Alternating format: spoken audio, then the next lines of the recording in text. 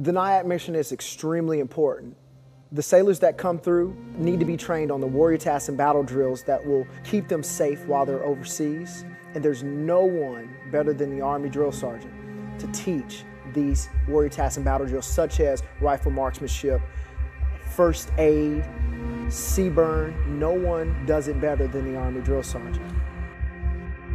We're teaching veteran military brothers and sisters in arms, and that's very fulfilling as a drill sergeant to have that additional opportunity to be able to cross-train other military units instead of just training BCT to privates in the BCT environment. We instill a mindset to the sailors that they can actually handle combat areas, that no matter how long they've been in the Navy, whether it's been 2 years or 22 years, they can still go into a combat area, fight the good fight, and make it home safe and sound.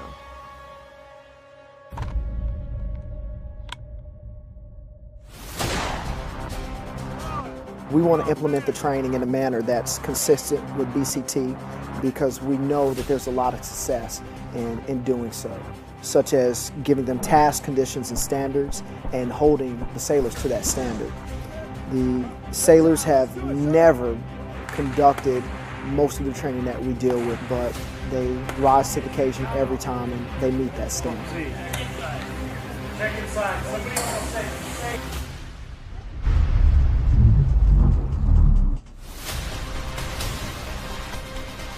As a drill sergeant, you think basic training, basic training, and basic training.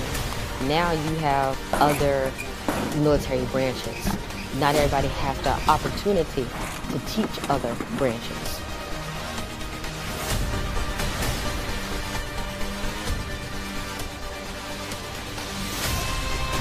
I want them to know that even though they may never use the skills they learned here, that if they have to use those skills, they have been trained on how to use them and possibly save their life or a battle buddy's life.